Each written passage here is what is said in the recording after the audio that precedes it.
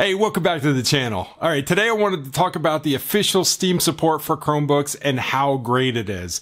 It's so much better than I thought it would be. I've been really impressed with it. In fact, the gameplay that you're watching right now was shot on my Acer Chromebook Spin 713. It works so well, and you can even play Windows games using Proton. Now, I do want to say, once again, if your primary focus is gaming, get a gaming computer, don't get a Chromebook. You can play these games, but you're going to have to set the resolution and stuff way down. You'll have to set the effects and things way down to get a decent frame rate. Now, I've tried this with a couple of my favorite Steam games that have Linux support, 7 Days to Die and Valheim. Both actually work very well. I did notice that if games support Vulkan and OpenCL, you need to use Vulkan. I had frequent crashes or the games wouldn't even start if I was using the OpenCL option, and that comes into play with 7 Days to Die. If you try to launch 7 Days to Die just natively, it's gonna die. It's not gonna start up and you won't be able to play. What you have to do is start it, select the option to select the launcher, change it from OpenCL to Vulkan, and then uncheck the two checkboxes underneath. That gets rid of the anti-cheat because that was also causing a problem. But once you do that, you can launch right in and play the game. Now, a couple other things I noticed is that the games do take quite a long time to load, and then once they're loaded up, you kind of have to wait for some of the graphics to cache because it's really choppy when that stuff is first caching. But with 7 Days to Die, once you do that, I was getting frames right around 45 frames per second. Extremely playable. It did dip down, especially if I went into an area where it had to load new content. It would dip down for a few seconds and then come right back up to full speed. It was extremely playable. And actually a pretty good experience, especially, you know, knowing that this is on a Chromebook that was never designed for this. It worked really well. Now, as I mentioned before, I did have to set the resolution and the graphics settings down. I wanted to keep that 3:2 aspect ratio that's on the Acer Chromebook Spin 713. So I selected a resolution that was 3:2, but a lower resolution. I disabled VSync and set everything to the lowest settings to get that, you know, right around 45 frames per second.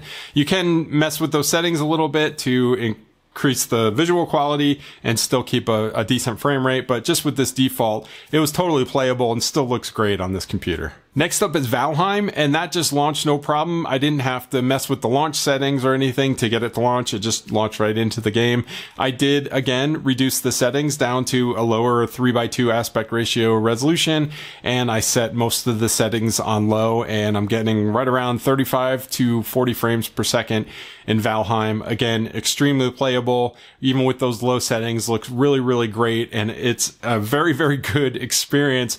I wanted to try these two because these two games are a little more graphically intensive than some other games like CSGO. I also tried that. I don't have any video of that, but CSGO works really well too. Downloading Dota 2, so if you want to see that, I'll do another video and let you know how that goes. But these two games that are native to Linux, they worked really well. And now I want to talk about a Windows game that I ran that really surprised me.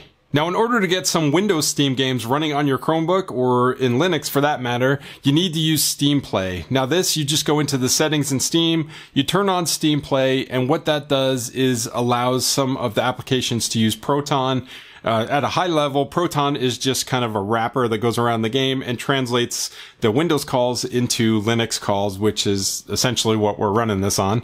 So that will then allow you to play some Windows games. Now, the game that I'm talking about is No Man's Sky, and I was surprised that this works as well as it does.